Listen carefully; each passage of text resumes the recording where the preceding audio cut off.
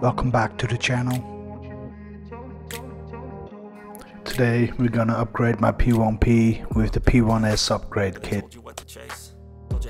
I already enclosed it, but I wanted to use the original parts. You can find the enclosure kit on the Bambu Lab store.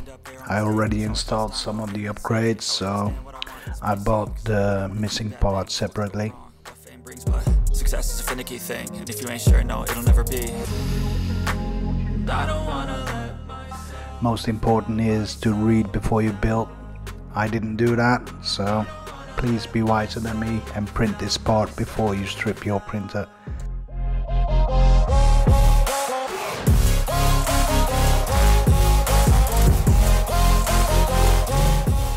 This file is provided by Bambu Lab. I don't like the amount of support it has or the way it's been designed, but it does come with a function, so let's just print it and put it in.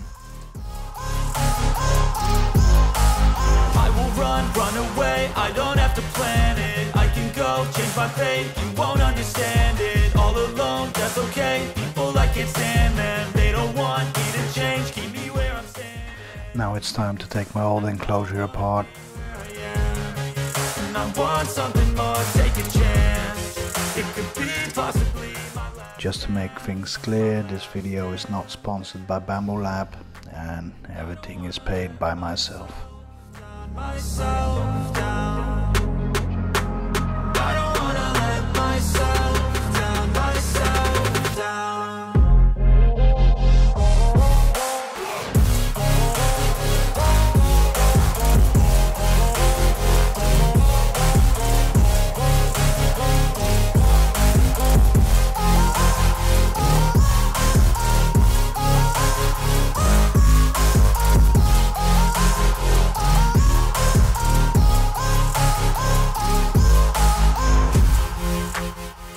Here I'm taking out the auxiliary fan, and with the new panels you don't need the stand anymore. In my opinion, that's a big improvement in design. And after the whole printer is stripped, it's time to rebuild again, starting with the side panels.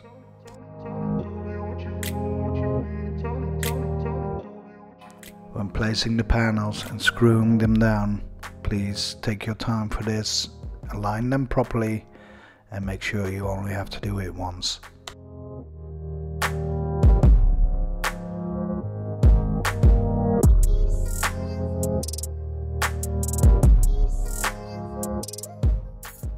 After attaching the AMS hub, I also mount the side spool holder. You can find this one on Maker World.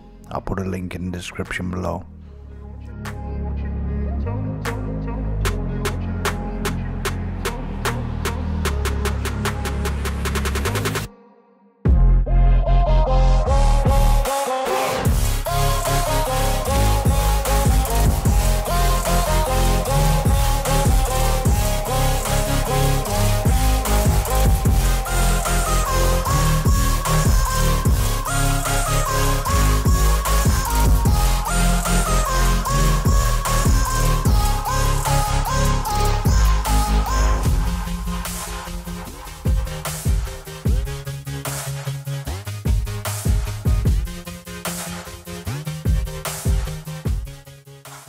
And after reattaching the door, the upgrade is finished.